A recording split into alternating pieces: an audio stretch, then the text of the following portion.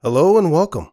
In this video, I'll show you how to assemble the bracket for mounting your new Q45VA sensor to your equipment.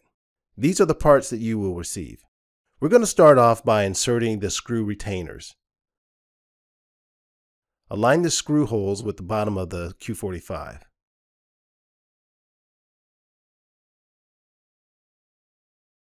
The base plate that I'm using is a prototype.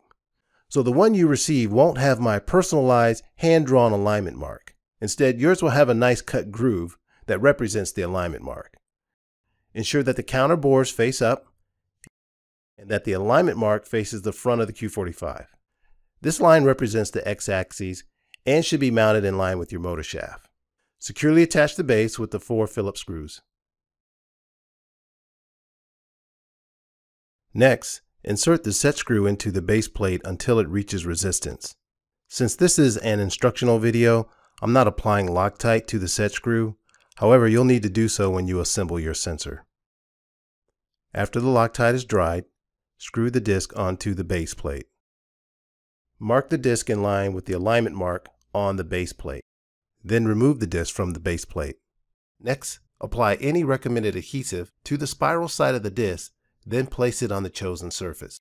Ensure that the mark on the disc is in line with the motor shaft. After the adhesive dries, apply Loctite to the set screw.